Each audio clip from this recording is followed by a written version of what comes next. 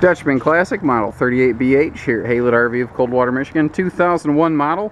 And if you think you just found the diamond in the rough, you're looking at a price tag thinking, holy cow, I just found a steal.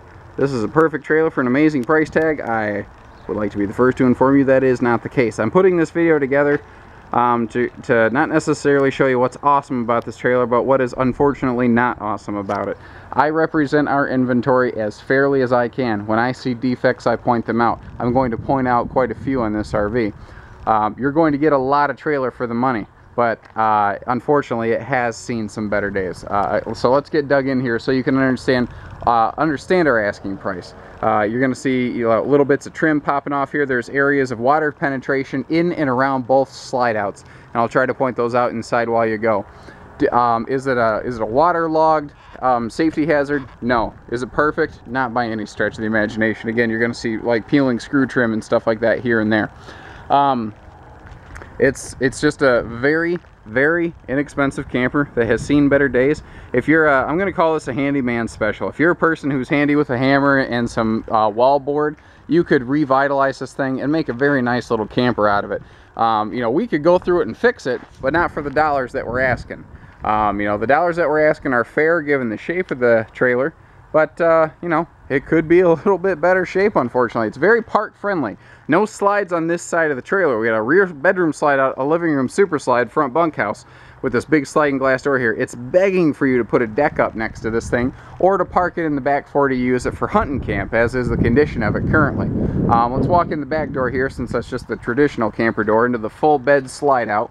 And you know, queen bed in the slide here, big wardrobe across the rear. But if you start looking, this whole area up here has unfortunately seen some water penetration.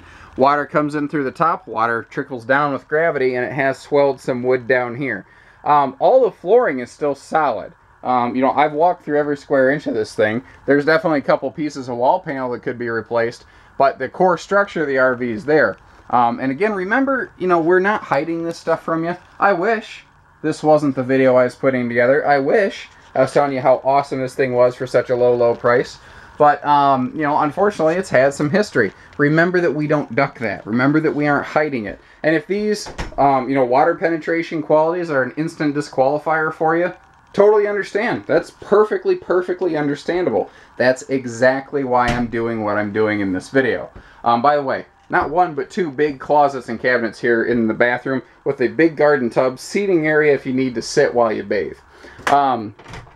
Up front here, the living room's going to look a lot like a lot of travel trailer living rooms, just with, again, a little bit of water damage.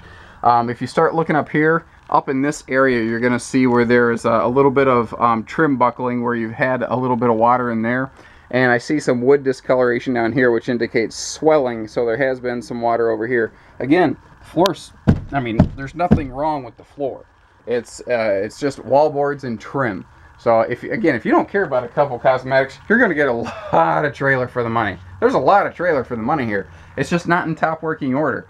And in our experience, if something's not perfect, we just put a cutthroat price tag on it and get it out of here, you know.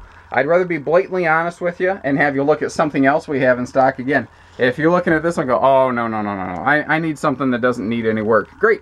Definitely do not buy this one, but understand that if we don't go through and tell you that there's problems with one, it's because there are not problems with one. You know, we've tried to represent everything as fairly and accurately as possible so you can make the best educated decision you can, because let's be frank, you know, this is a lot of money. If I do this wrong, if you come here and buy a trailer under false pretenses, you're going to get pretty mad at me, and I think you'd be right in doing so. By the way, this is an electric-only refrigerator. The gas-electric fridge has been replaced by an electric-only park-style refrigerator. So it's a bigger fridge, but it will not work on propane. So you really do want to find like a permanent site to use this on, or plan a generator for it. So you've seen the ins and outs, the ups and downs. On a trailer like this with you know, water penetration, you have to come see it in person. You know, your expectations for your money and the salesman's impression of what the trailer is given the price tag may not be the same thing. You have to come see this in person and form your own opinions of it. And I've given you things to look for so that you're educated when you walk in here to get the best idea possible. Give us a call. Know that we're going to shoot you straight. 800-256-51 96 Haylett RV of Coldwater, Michigan. Thank you, everybody. Take care. Stay safe. Happy camping.